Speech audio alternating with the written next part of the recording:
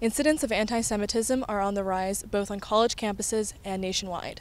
According to the FBI's 2015 hate crimes report, 52% of all religiously motivated hate crimes were against Jews. On college campuses, the number of anti-Semitic incidents have more than doubled than they were in previous years. This includes physical assault, violent rhetoric, and discrimination. This is Erin Curley with CalTV News. On February 9th, a student group at Central Michigan University held a Valentine's Day party where one card read, "My love for you burns like 6,000 Jews." This January, swastikas and hate speech were found at Stanford University.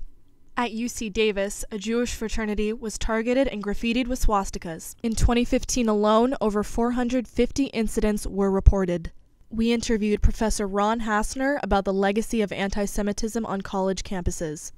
History of anti-Semitism, not just on the Berkeley campus, not just in the UC system, not just in American universities, but around the world. Anti-Semitism, some have argued, is the oldest hatred on the planet.